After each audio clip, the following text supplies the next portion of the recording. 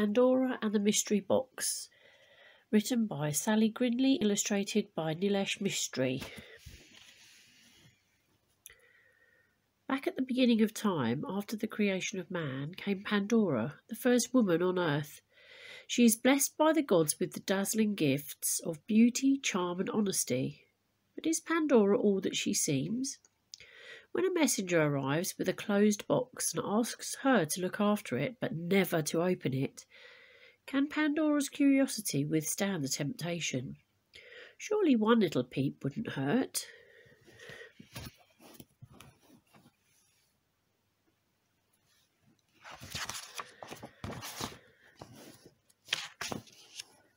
This is a map of the ancient Greek world, and as you can see, it extends from Greece all the way across the Middle East into right across into India and Pakistan. So it's huge.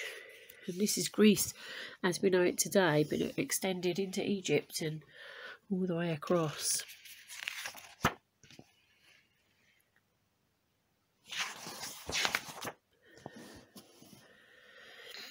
There's an introduction first. The English word myth comes from the Greek word mythos.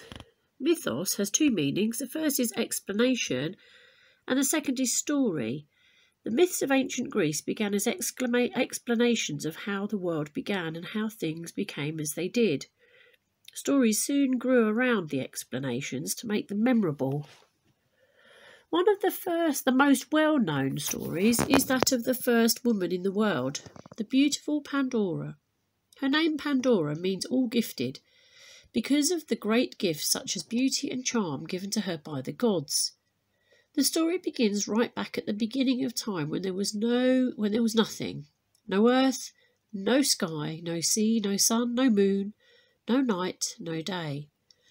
The tiny specks of life swirled in an endless chaotic dance like dust particles in sunlight. Then shapes began to appear as the larger specks rose upwards and the heavier specks sank down. The specks of life shifted and changed and slowly settled to form Mother Earth, called Gaia, and the sky, called Uranus. Together, Gaia and Uranus created the first rulers of the earth, gigantic gods called the Titans, who in turn gave birth to a higher race of gods. But the Titans and the gods soon began to argue with each other. The gods, led by Zeus, forced the Titans to the furthest ends of the earth and made themselves a new home on Mount Olympus. Here, Zeus took on the master of the world. So this is the part of the mythological sort of history that we haven't covered. We've sort of touched on a little bit when we did Atlantis, but this does go back into the Titans, these gigantic gods that preceded the Olympians. Prometheus was a Titan, but the gods liked him and allowed him to roam the earth and skies freely. One day he dug up some clay from the ground and began to shape it into tiny statues. The goddess Athene was so delighted with the statues that she breathed life into them, and they began to scuttle about around Prometheus's feet like little matchstick men.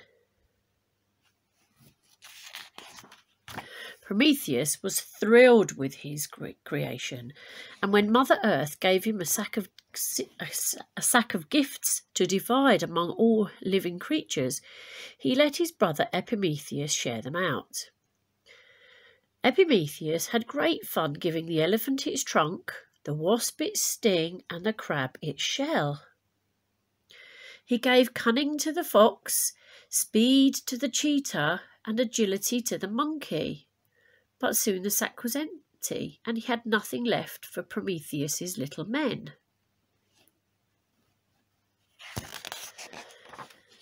Prometheus was devastated. "Fool!" he cried. "Do you never think ahead?" He watched his tiny naked beings scurrying to and fro with no idea how to feed themselves and to keep themselves warm.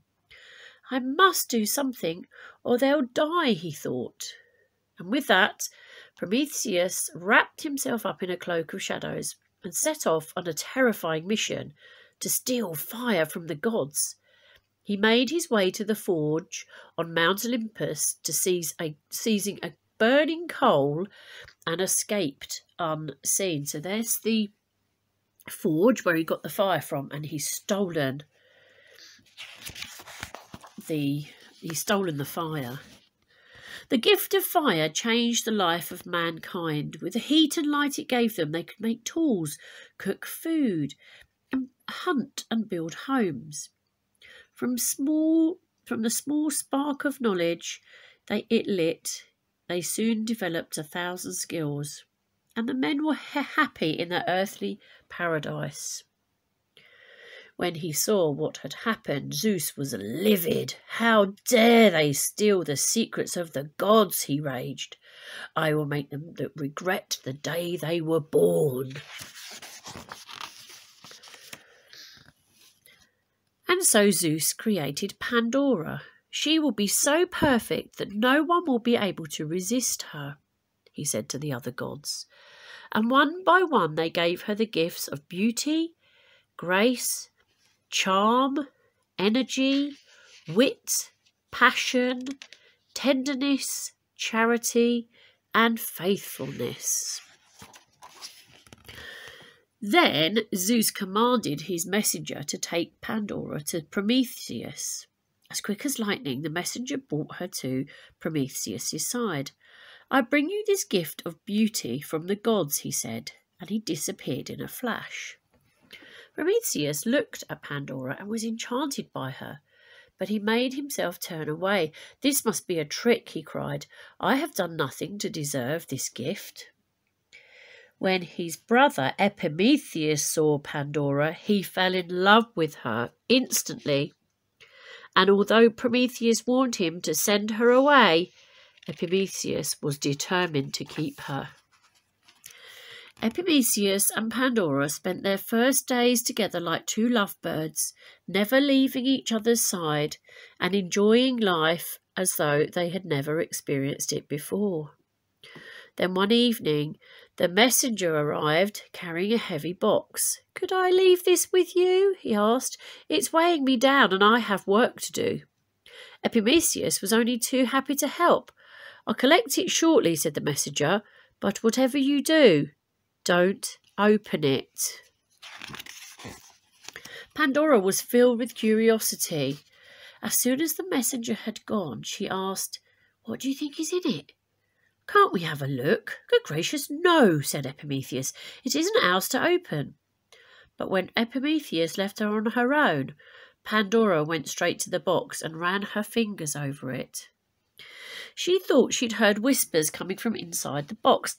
"Oh, a little peep wouldn't do any harm," she thought to herself.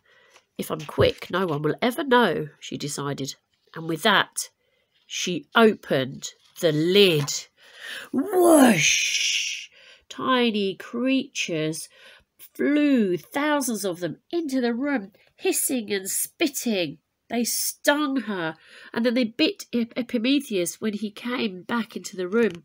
"What have you done?" he screamed at Pandora as the creatures whirred out of the house and stung every human they encountered. For the first time in their lives, Pandora and Epimetheus felt pain. For the first time ever, they felt sadness and despair. Pandora wept at the evil she had let loose on mankind, but Epimetheus thought he heard a voice. He peered into the box, and trapped in a corner, a tiny creature was calling, "Set me free, and I will heal your wounds." Epimetheus carefully freed the creature, and it danced around the room, and it fluttered out of the window